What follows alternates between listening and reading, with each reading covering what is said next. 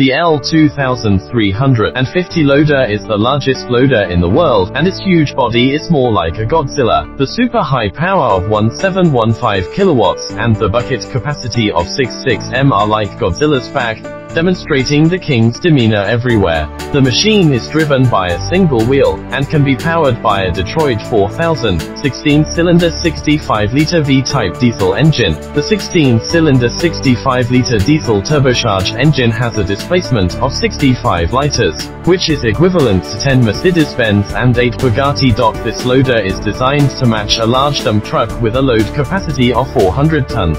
The L-2350 loader has a load capacity of 72 tons and a maximum load height of 7.32 meters. These shocking data are not comparable to other machines so far.